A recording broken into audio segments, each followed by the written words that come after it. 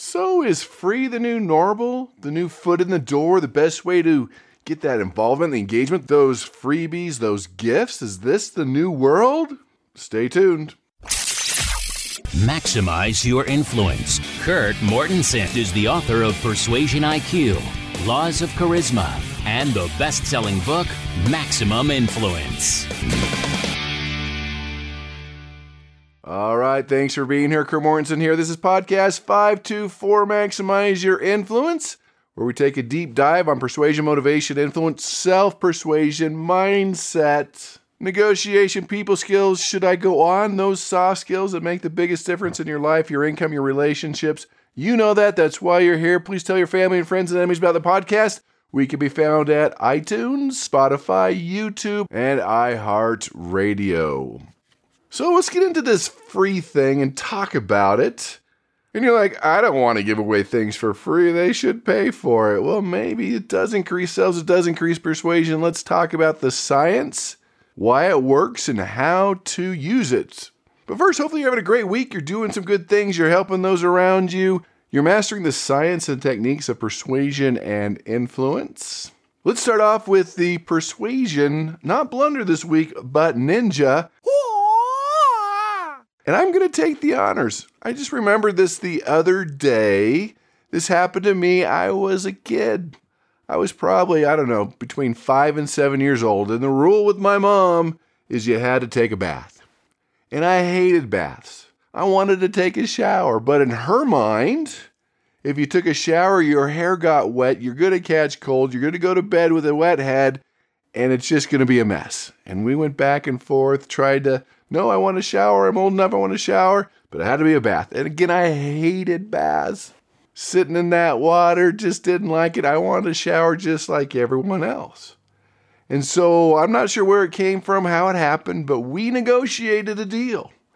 And this is the deal I proposed. At that time, I had a green plastic army helmet, strap and everything. I don't know where I got it, but I had it. And it was waterproof. And the deal was if I wore this army helmet in the shower, my hair wouldn't get wet. So win-win. I get to spend my whole life fighting about this. But in her mind, having wet hair is a bad thing. You can't go to bed with that. Not good, not healthy. That was the mindset. And we came to a compromise, a mutual win-win, and that's the key to all negotiations. Now remember, win-win does not mean equal splits, especially in a financial situation. But this was a role where everyone was happy. And that's the key to understand. Because the blunder for most people is you fight it out, you prove your worth, let's show the science, let's show the studies, let's do this. No, if we can talk, learn to meet in the middle, and try to understand for the most part, most of us want the same thing. But if you can get in their shoes, find out their wants and their needs, what is the real true issue here, find a win-win, life is going to be much better for you, less conflict, less anger, less anxiety if you're willing to do that. But if you have the mindset, have to take a bath no matter what, or whatever the situation is, and you're not willing to budge, to listen to their point of view, to listen to other alternatives, then it's going to be very difficult for you to negotiate, to persuade, and influence. So such a simple thing, but a great lesson from the army helmet that I learned when I was a kid. The outcome is what you're looking for, to where, all right, go ahead, take a shower, wear your helmet. Everyone's happy. No more argument. And to this day, I still shower. No, I don't. Just kidding. I don't shower with the army helmet, but I did when I was a child. All right, with that, let's get into our geeky, scholarly article. This comes from Journal of Retailing, University of Wisconsin-Madison, and Brigham Young University. Talking about how free samples, that's what we'll be talking about today, increase sales, work better than end-of-aisle promotions. Now, an end-of-aisle promotion, you probably know this at a grocery store, that at the end of the aisle, that's where most people see what's going on. That's where you want your product. That's where you want the promotions because it's very, very successful.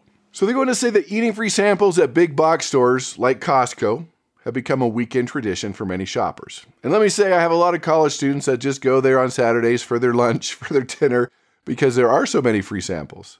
So they want to see just how effective are these free samples. And then they dropped the number that marketers spend more than $2 billion every year on these samples.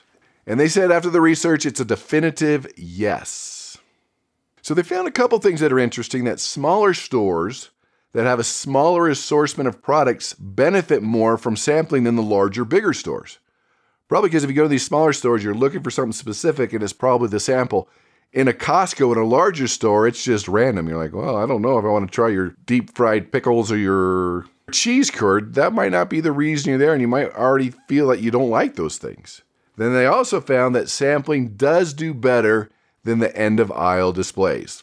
And that's easy to understand. I mean, you have a person, you have a sample, it's just not a picture. There's a lot more interaction, engagement, and we're going to talk about that. So according to the study, end-of-aisle displays lose steam after 2 weeks. Whereas the effects of sampling lingers for many weeks. So it's not only the interaction, it lasts a lot longer, and you get immediate results. Now, if you go to a store quite a bit, after you've seen that end-of-aisle display after a few days, a few weeks, they say, it probably doesn't even register in your mind anymore. I mean, like a billboard on a freeway or a highway, when it changes, you notice it, but after a couple days, you've seen it a few times, you don't notice it anymore. Now, another interesting thing they found, that sampling by one brand led to an increased sales in all brands.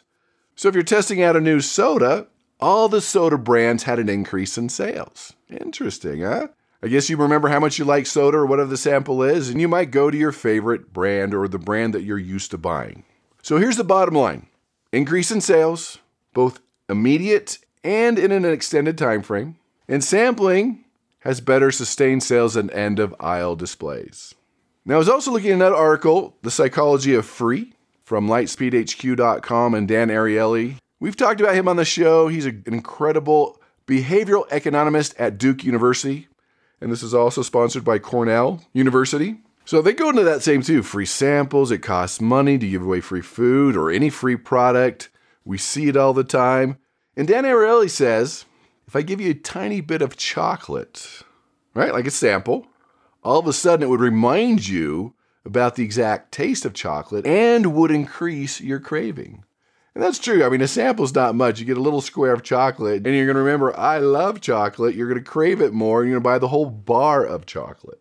One study they worked on was from a pretzel crisps, and they found conversion rates were 30% higher when products were sampled. Now, this goes back to one of the laws of persuasion, law of reciprocity.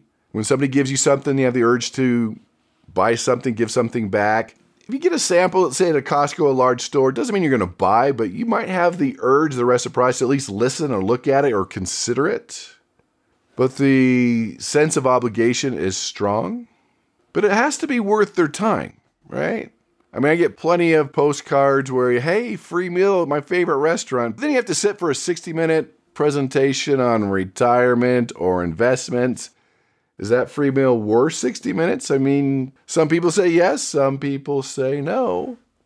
But it has to be worth their time to go get that sample or whatever that freebie is. So they go on to say, when you incorporate free samples into your business strategy, your customer will feel warm and welcomed. It allows you to introduce new products to your audience unfamiliar with your business. It helps with a relationship and customer loyalty. It helps people that don't know about you to know more about you. It encourages repeat customers. And so Professor Michael Gomez from Cornell said, look, these tastings, these freebies can turn a satisfied customer into a highly satisfied customer. So you not only get new customers, you're switching customers from satisfied to highly satisfied. And not only that, it increases across the board brand loyalty. So interesting. Free, can we do this? Now this is obvious at a Costco, let's say a supermarket, but how do you use this for your internet business, for your business, for any business? Let's talk about a few of these.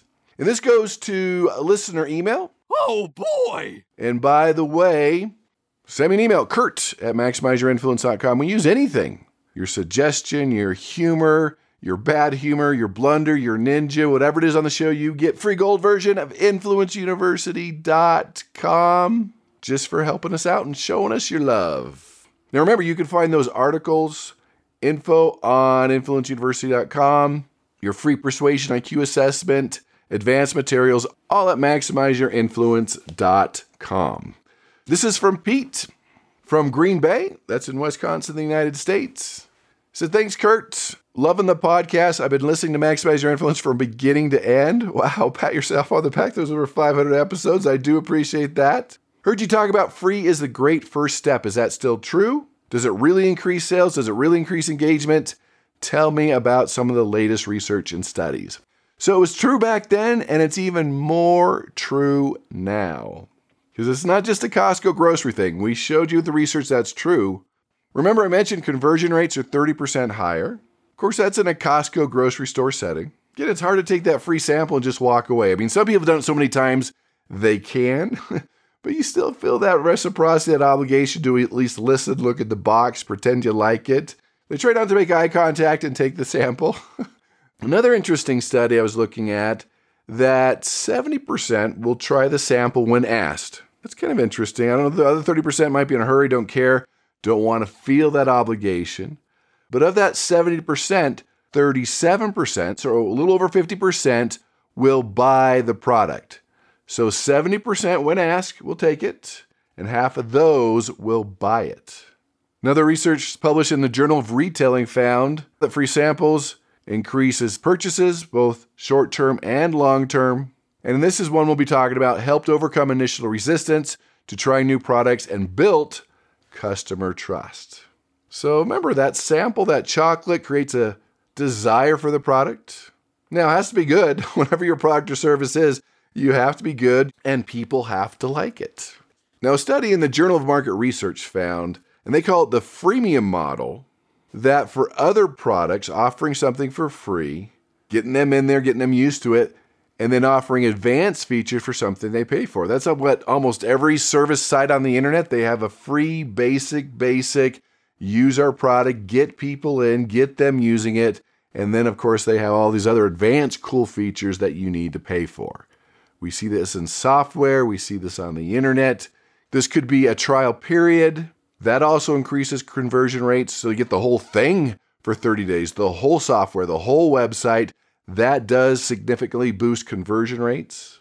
Another study found that those who are engaged, that's the key, not just sign up for it, but engaged with using that type of a product during a free trial period, were more likely to convert to paying customers.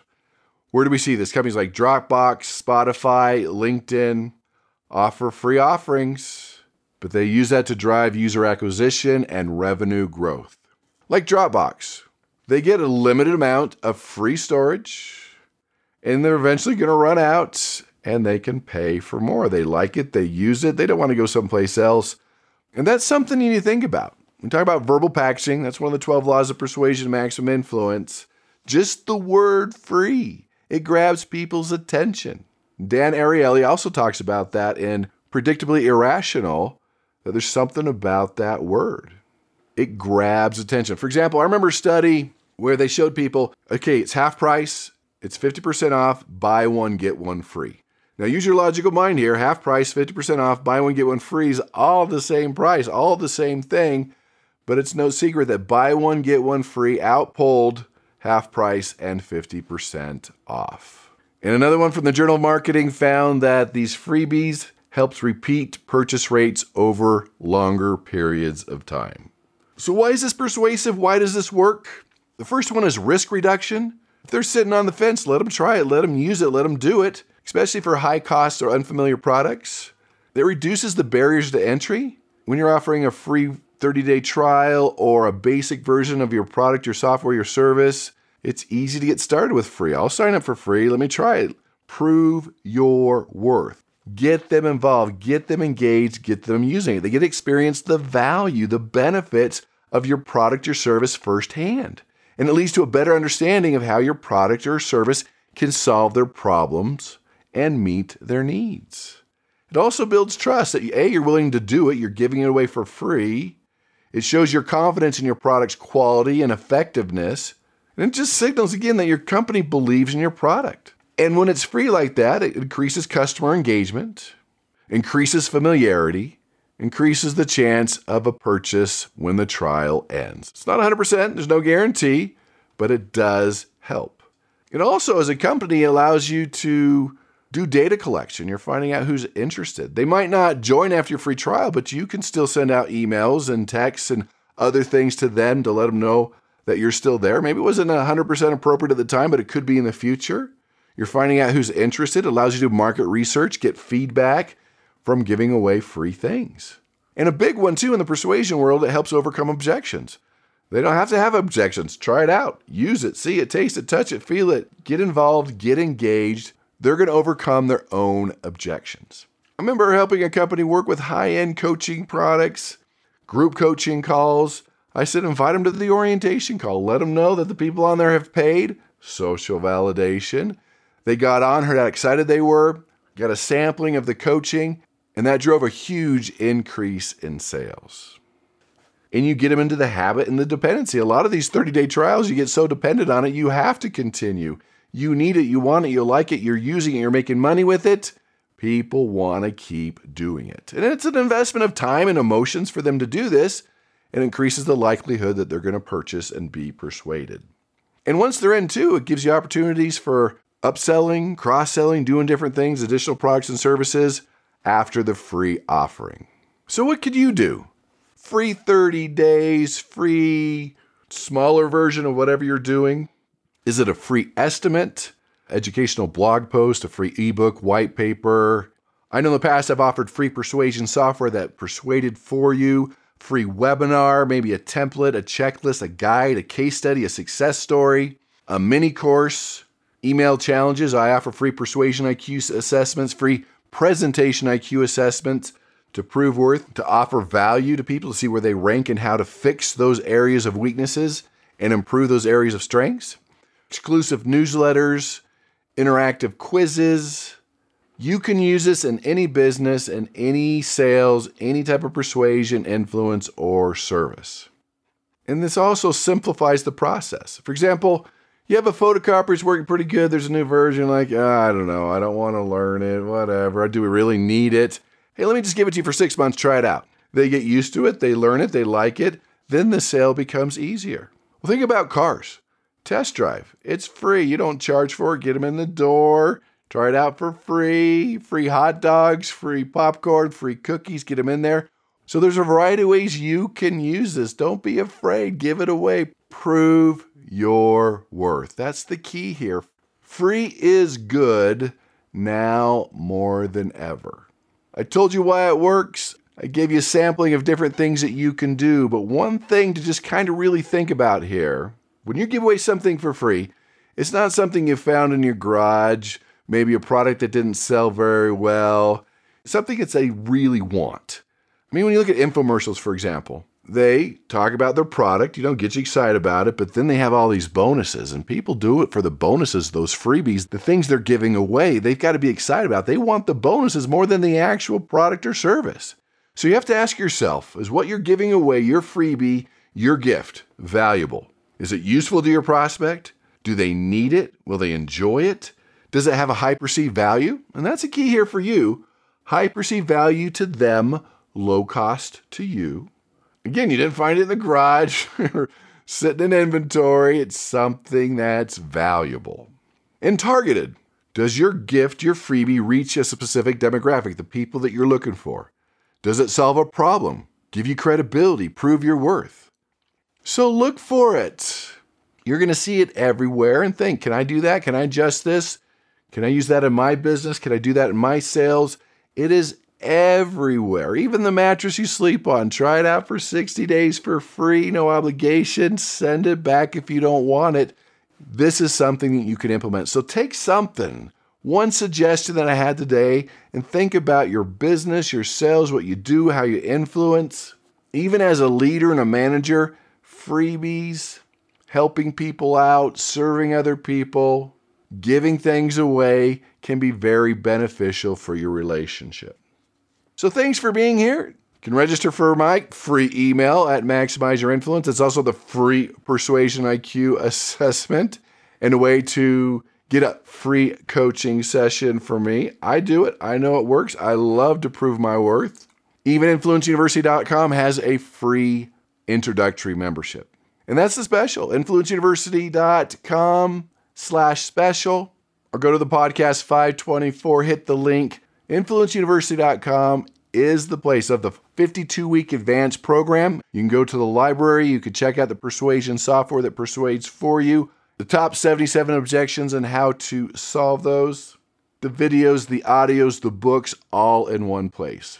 It's now on special for $97 for the year. But wait, there's more. As a freebie, I am going to gift you a lifetime membership for getting enrolled. Do it, make it happen.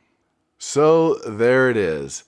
Take it, use it, master it, become a better influencer, a better leader, a better negotiator, a better influencer, and go out and persuade with power.